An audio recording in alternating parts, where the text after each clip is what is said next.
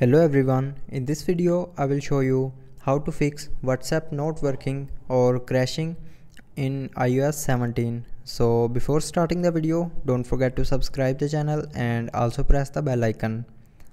So first of all, open settings. Now in settings, scroll down and click on general. Then click on software update and check if your iOS is updated to latest version or not. If your iOS is not updated to the latest version, then first update it, and after updating restart your iPhone. So to restart, press and hold your power button and volume down button at the same time. Now slide this icon to right side to power off your iPhone or restart your iPhone, and after restarting the WhatsApp will start working properly. And if it doesn't fix your problem, then check if your WhatsApp is updated or not. So to check, open App Store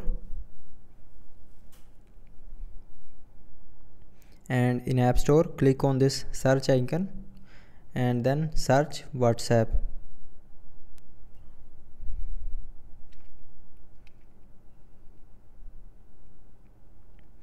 And from here check if your WhatsApp is updated or not. If it's not updated, then first update your WhatsApp, and after updating your WhatsApp, the WhatsApp will start working properly.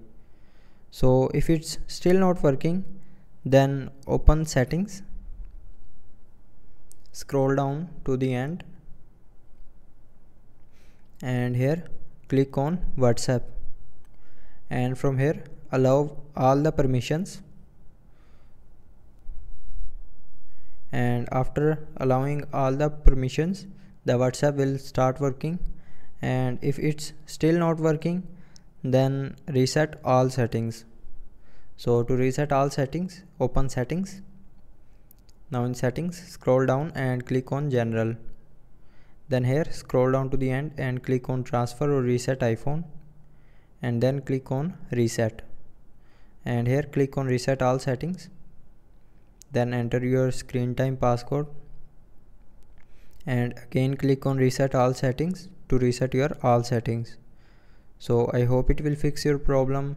Thanks for watching.